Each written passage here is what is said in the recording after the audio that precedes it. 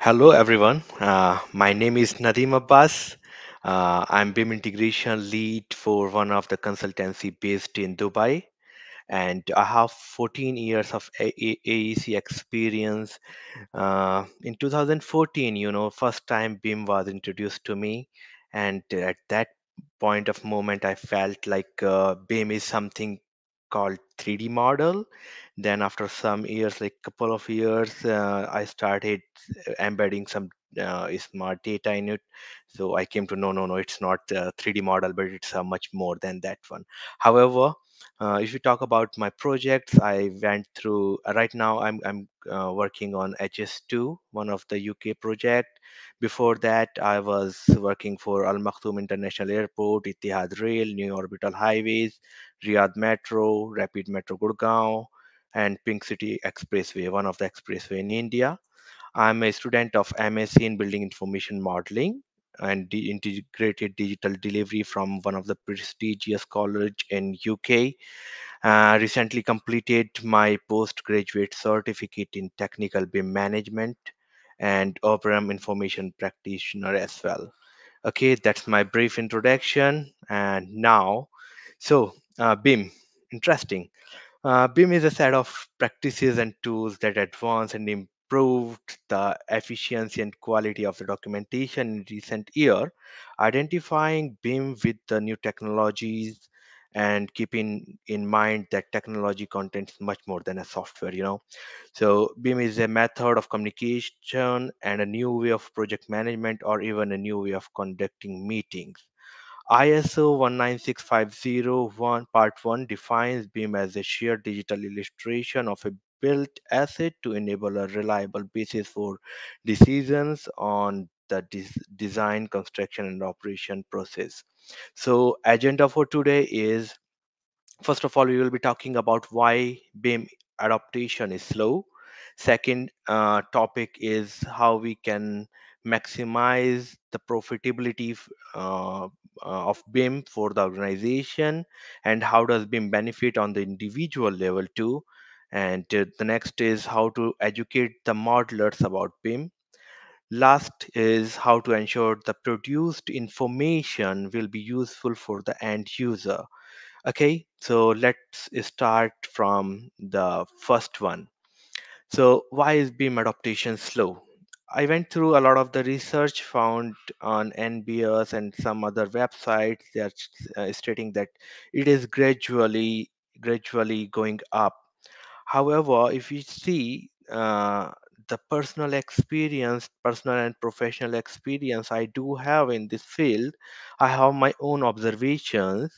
Uh, the barriers for BIM adaptation making slow, is first of all lack of expertise. If you talk about the expert of BIM, nowadays we cannot find too many guys that have in-depth knowledge of BIM. They are stating, okay, they are the BIM expert, but if you start interviewing them, you'll find that they are the expert of specific tools, but not about the process. So BIM is not just about the some 3D tools. There are the background process involved in it. So second one is lack of awareness. So again, lack of awareness is related to the expertise, and this awareness is why lack of awareness is why the basic uh, relation in between two is the lack of trainings. So I'll be talking about the trainings later on, but based on my recent experience, and I found that there is a problem with the attitude too. Some of the old school project managers, I found that their attitude is just cat. A simple plain cat is more than enough. Then, you know, more than enough for. They don't need to uh, adopt the 3D modeling, the BIM environment. They're very happy with the plain CAD. Okay, so again, shift in attitude is causing the resistance to change. They are resisting it. However, um, hoping that it will change with the time frame, with some time it will in a transition phase. Again, next is cost versus benefit. If the project is a low cost project, um, a stakeholder prefer not to go with BIM environment, better will uh, complete it within the uh, plain CAD environment. Then lack of the cooperation and trust between the stakeholders. Here I'm talking about the BIM environment issues. I felt that there is still the lack of the cooperation and trust between the stakeholders. They are checking it again, even though the model is SO stage and checked. So yeah, these are the barriers till the time I felt within my career and on my daily basis. So now next topic was how BIM can maximize the organization's profitability. So there are the different stakeholders involved in the whole life cycle. So if I start with the planning stage, so BIM can help our organization to have the effective intelligent models that can help to get volume and clashes strategies. Second point is the structural map, HVAC, and sustainability analysis. BIM of course can help there, and with the help of common data environment, efficient information exchange could be performed. And next is accurate cost estimation, quantity takeoff, and time schedules for bidding process used to reduce significantly if we are using the BIM environment. Next is Uniclass standard role and documentation to use for risk reduction and QA and QC. If we move forward to the next stage called design, so within the design stage, BIM can help for time scheduling and costing, respectively 4D and 5D, construction system design and site utilization. Digital fabrication and off-site manufacturing is also one of the key for BIM implementation. Risk mitigation and effective collaboration. As per my personal experience, this is one of the key feature for BIM in design stage. We reduced risk a lot, and effective collaboration is going on. Wonderful. So next stage called construction, we will be having the asset objectives and information requirement, existing condition and site analysis. Next is cost estimation with the help of BIM is really easy. Next is phase planning and programming. Yes, this could be performed with the help of BIM in an efficient way. Once we will jump to the last, not last, but the second last operation stage. Maintenance and scheduling is very easy. Once you have a virtual model with you, you can have maintenance and scheduling easily. Efficient space management and tracking embedded sensor and telemetry data is taking place. And this is something we need to, have in the start of any project. We should consider all these if we are going to implement BIM in a proper asset life cycle. Operation should also be maintained, that should be in the mind in the beginning, so that we can have a model that can help the disaster prediction and planning with the help of preventive maintenance, monitoring energy efficient accurately. And in the last is providing as built model and information for future project. So these are the benefit I found. BIM can help with different stakeholders. And if we talk about the organization, most of the organization been covered here, starting from the planner, designers, and ultimately after contractor, ultimately to the asset owner. So this is how BIM can help from the starting point to the ending. Everything is in control. Okay, so next, if we talk about uh, how does BIM benefit in the individual level? Okay, I am working in a BIM environment, but what I am getting out of it? This is a question. So basically, I'm just looking the BIM coordinators and modelers on daily basis. So I just figured out these two range here. It could be furthermore even to the end users as well. So if we talk about the BIM modeler, during my early days in 2008 or 2010, I struggled with the plan elevation and cross section. uh, I remember that days, but nowadays a 3D model based process made it easy for the newcomers. A newcomer could have a 3D visualization for better understanding. Cross sections and elevations are very easy. With the help of just a simple cross section, newcomers can see what is there and how it's moving from here to there. Now, second benefit for the individuals is available libraries. Most of the libraries are available nowadays, and if there is something you need to have, I felt no need to invent the wheel. Go and just change some minor changes can help you. And available authoring tools nowadays are very powerful. I'll not advocate or I'll not announce some names here, but they are too powerful. And why should I adopt personally BIM environment? Of course, it's a new era of construction that can help to enhance your profile. And if you talk about BIM modelers, they can learn a lot, and they can learn how to create their content, and they can work on the modeling and drawing production.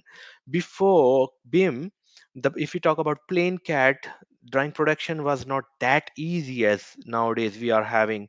Nowadays, with a single click, if the model is performed well, with a single click, and a modeler can create n number of the drawings easily.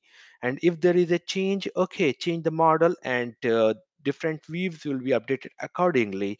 So I felt it's easy. Now if you talk about the BIM coordinators, so BIM coordinators nowadays are having the multidisciplinary coordination. Before, it was not that easy. They can, nowadays have the models together. They can check the uh, different disciplines with the help of the different uh, BIM checking tools.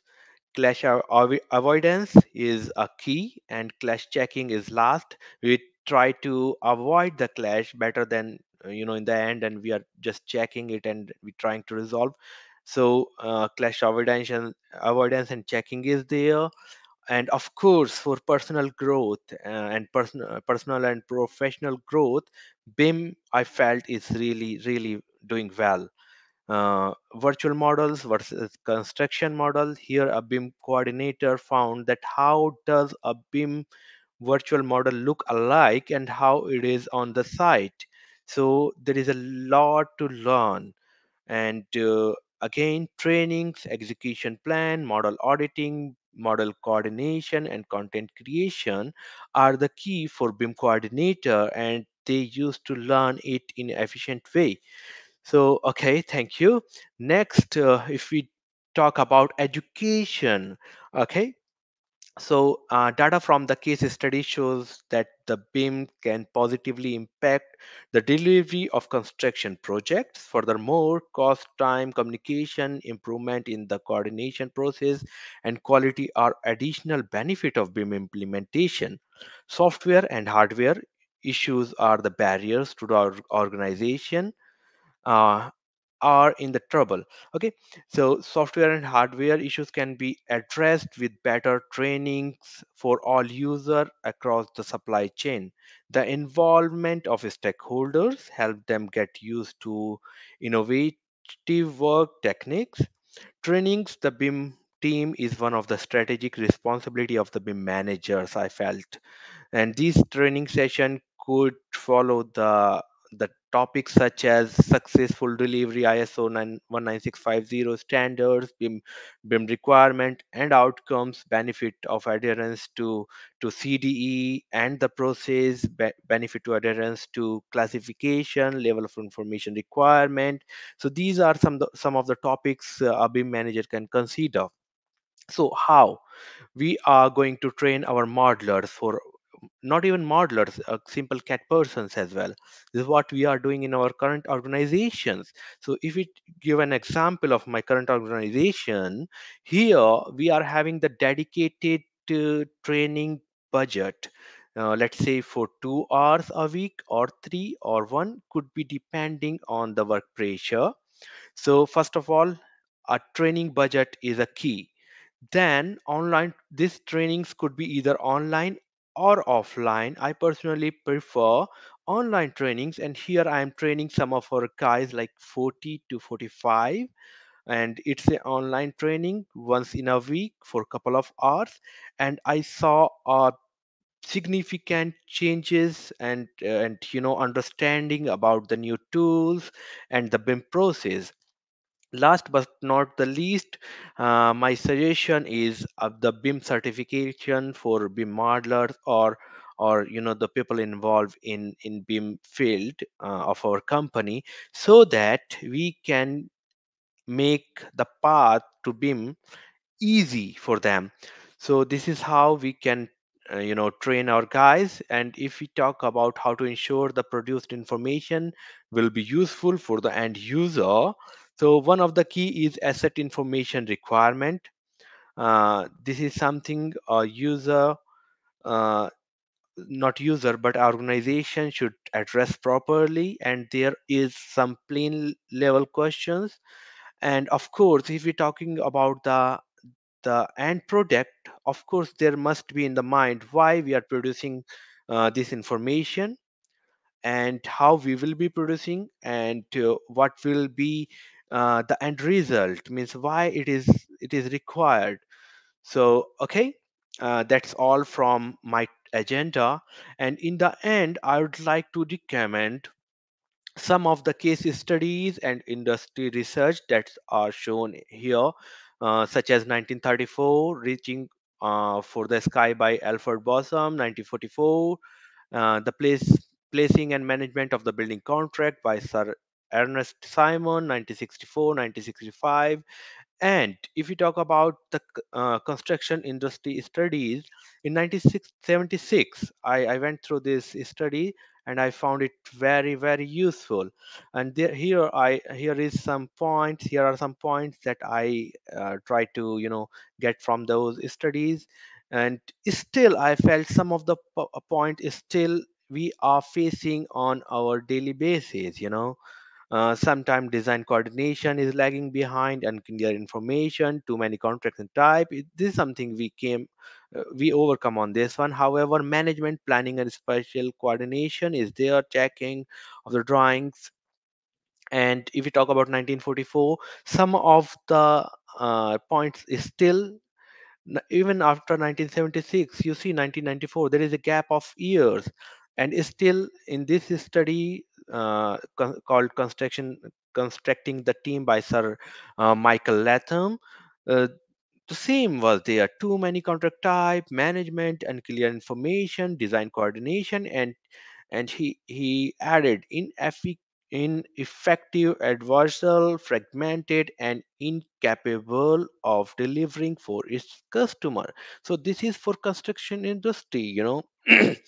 And again, 1998, so low profitability, lack of trainings, training skill shortage. We are still facing the skill shortage.